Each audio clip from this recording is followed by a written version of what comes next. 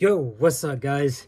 So as you can see, the lighting isn't perfect, but just gonna go ahead and do it.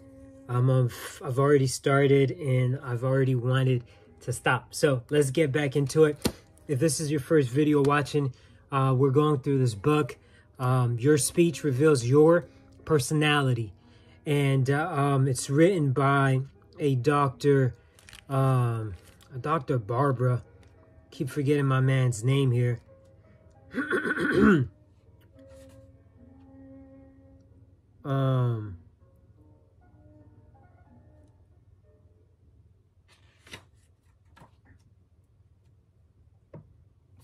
Dr. Dominic Barbara. And yeah, it's a really cool book. I've a playlist where you could check out all the other chapters and sections of the book. So right now, this is going to be part 2 of chapter 1. Chapter 1 is entitled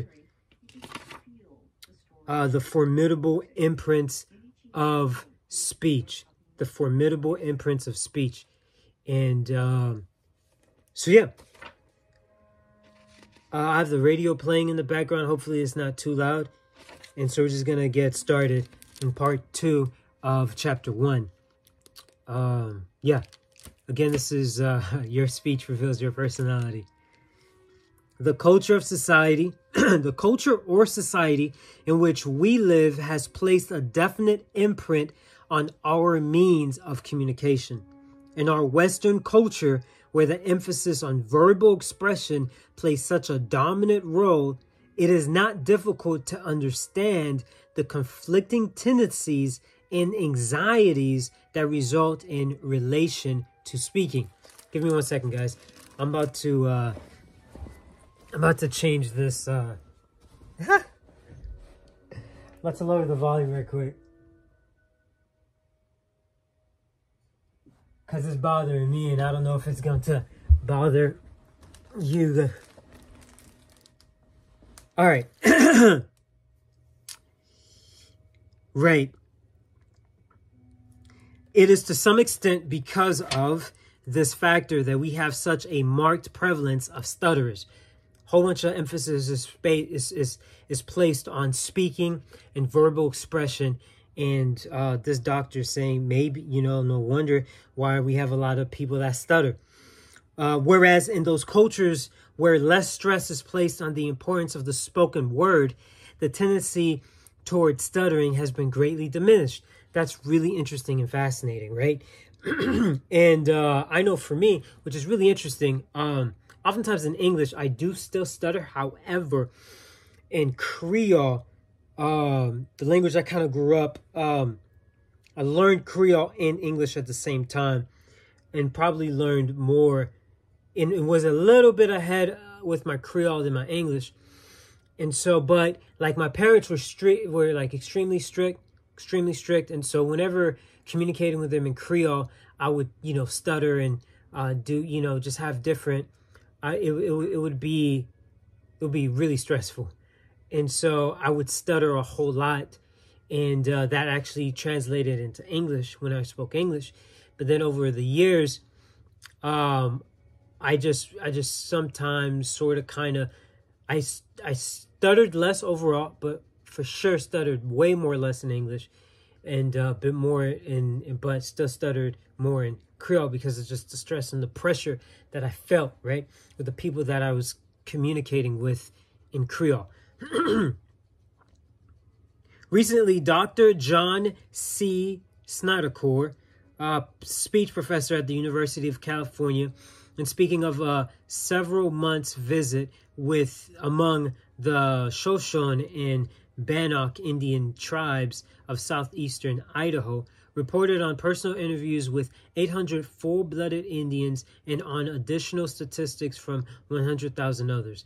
Not one was a stutterer. This is in marked contrast to the 18 to 40 so afflicted who would have been discovered in a comparable segment of our own society. It is Snydercore's theory that these tribes are free of the speech defect because they have escaped the stutter causing pressures of modern civilization. That's really fascinating. They have not, as toddlers, for example, been urged to speak for display purposes, nor is any stigma attached to non-speaking on the part of the adults. An Indian will sit quietly for hours, free of any obligation to give voice to his thoughts. That's crazy. That's really crazy. That's awesome. From such observations as these of Dr. Snyder-Core, we may assume that in those cultures where there is freedom of thought and choice of words and less pressure toward verbal communication, the individual will have more security in his forms of expression, and therefore there will be less evidence of disturbed patterns of speech.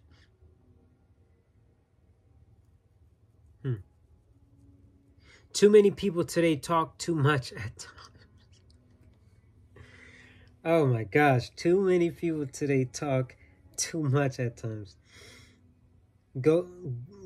Garrulous individuals prate constantly about trivial things, use chit-chat, social niceties, and overemphasize everyday nonsense. Wow, imagine if this guy was alive today. This was published back in the 60s or something, 60s, 70s, 50s. You know what I'm saying? Second printing, 1970. First printing, 58. Imagine if he knew about Twitter, so Facebook, Instagram. Many become loquacious, talking incessantly and boringly on anything. The motivation behind this is usually an anxious sense of insecurity and a neurotic need for approval and social acceptance. Wow. Have me some porridge out here on the side. That's cooling.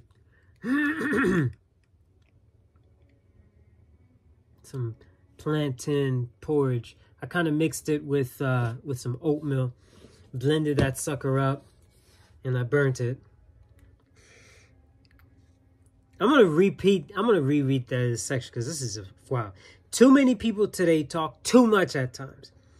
Garrulous individuals prate constantly about trivial things, use chit-chat, social niceties, and overemphasize everyday nonsense. Many become loquacious, talking incessantly and boringly on anything. The motivation behind this is usually an anxious sense of insecurity and a neurotic need for approval and social acceptance. That in this age of ideologies and anxieties, people have become increasingly aware of the sensitive role of verbal communication in everyday problems is due to mounting daily complexities and social tensions. It is an awareness that has developed as a result of the existing struggles between nations, the desire among people to relate productively to each other, and our increased dependency on mass communication such as radio, television, electronic devices, newspapers, magazines, and so on. Oh my gosh, this guy would have been blown away if you were alive today, bro. Communication is of prime importance to us because we live in a world of words. Culturally, our spoken and written words become powerful weapons as daily we come under the impact of their use in advertising, politics, religion, propaganda, and how-to books and articles. Wow. Wow. The idea just came to me that it's not just individuals that talk too much in our society sometimes, but it's like organizations, corporations, like we're bombarded with an overstimulation from an overusage of words in various forms. In scientific jargon, the written word forms a perplexing, complicated verbiage, a redundant, tautological obfuscating.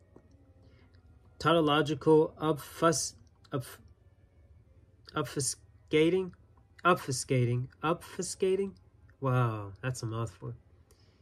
a redundant, tautological, obfuscating language. Bro, I gotta look that up. Tautological obfuscating. Tautological. Tautological. Obfuscating. It's just, those things are not supposed to be next to each other. Those letters, I swear. obfuscating. Obfuscate. Right? Obfuscating. Tautological obfuscating language to which the term gobbledygook may aptly be applied. It is true, too, that science is forever exploring new horizons, and so strange and unfamiliar terms are constantly being added to our technical vocabulary, necessitating a steady flow of revised additions to keep the dictionaries and various other glossaries from becoming obsolete. Chemical, geological, and medical terms that could only have sounded like neologisms at the time of their introduction into the language now come to serve as useful references among professional men and even among the laity. The word schizophrenic must have seemed strange at first hearing. Today, it is so universally used that we have come to accept an abbreviated version of the word skits to rhyme with splits. However, until we understand how to use words properly with some order and with specific social correlations, we will encourage confused and disorganized communication. To give our language a constructive purpose, therefore, it is essential that we use it almost as if it were a fourth dimension. Since language contains meanings private to the speaker himself, to his listener, and in relation to the thing, relationship, or object spoken or referred to, words are to be understood primarily in the concepts in which they are used, with the varied implicit or explicit meanings they tend to imply or convey. Most people think there is a standard kind of American talk that is general, approved, and correct. What's more, these same people at times sincerely believe they speak it, at least when they try to.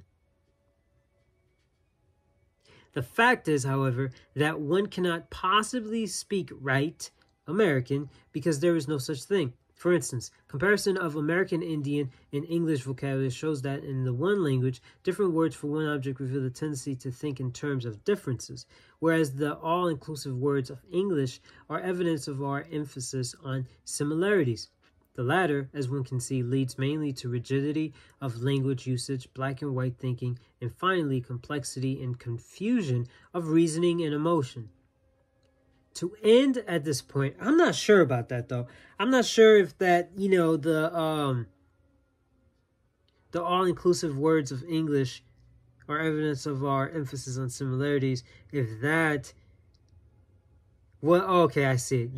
Yeah. So I mean, that's just like an echo box, right? An echo chamber, with modern day algorithms, right? You just, based on similarities, like the music you like and the different things, and so you never get exposed to like differences. So I see it, yeah. To end at this point for the moment, one might inquire as to what the objectives, aims, goals, or purposes are that man seeks in speaking. Can we refer to or label them as reality searching, fact-finding, evaluative data, experiencing and processing, finding a way of life? Are we searching blindly for the truth? If so, how can we begin to define the word truth? Aldous Huxley has written, "This non-human truth that the scientists are trying to get at with their intellects, it's utterly irrelevant to ordinary human living. Our truth, the relevant human truth, is something you discover by living completely with the whole man." This concept of self-realization further engenders and elaborates upon the premises that man's ultimate quest in the search for truth is to discover himself, to find his real self, and to realize it to its fullest capacities and possibilities. It is also aims at inner desire in all of us as human beings to communicate this truth to ourselves and to the world about us. And that's it for chapter 1. Join me in chapter 2, titled Symbols, the Building Blocks of Thought and Experience. Please feel free to leave your comments and questions in the section below in the comments. And also, just a side note, this is not like, I tried really not to share a lot of my opinions, but I'm just reading this book. Off the back, I've already, I realized that the author does not share the same worldview. And so because of this, we differ on a lot of different things. So these aren't like my words, my viewpoints I'm reading, and I share like my 2 cents here and there. But yeah, that's it. So let me know what you guys think, and also stay tuned, man. Join me on the next chapter, chapter 2, on symbols. All right, guys, peace out, and hopefully this is helpful.